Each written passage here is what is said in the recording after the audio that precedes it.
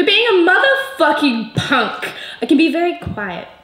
So quiet I can barely hear my own clicks. Maybe that doesn't make me a punk. Just a cockatoo that looks stereotypically homeless enough that when I sit on the side of the road I am given $5. No, not complaining about the $5. Complaining that my throat feels like it's rotting every time someone asks me how I'm doing, and I'm always just great. I'm alive, so I've got that going for me. All I can prescribe emotions with is my diagnosis, never how it haunts dreams of claustrophobia and dried out bones in my bed. Never explain how my most abusive lover is myself, which as a rape victim really says something, huh?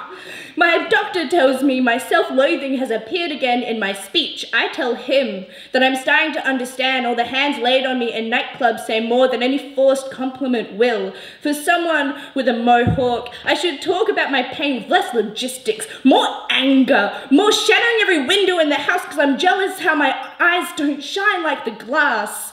I know when someone asks me if I'm okay, it would make more sense if I crumbled in their hands like a tuna sandwich caught in the rain.